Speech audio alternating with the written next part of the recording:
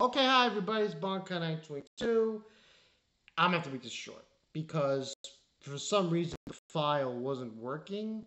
I don't know what was going on there. Anyway, this will be episode 12 of Regular Magic High School Season 3, Ancient City Insurrection Part 4, I believe. I don't want to go into details of the episode, just to say my thoughts on it. Overall, good episode. Pretty solid, pretty what went down. I just want to emphasize a few points. So the big thing was probably the two fights we saw.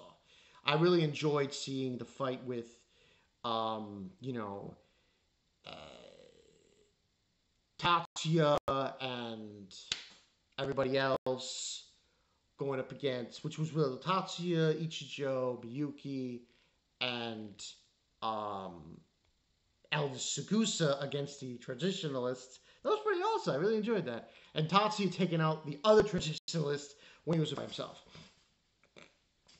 Thoughts about it though is this.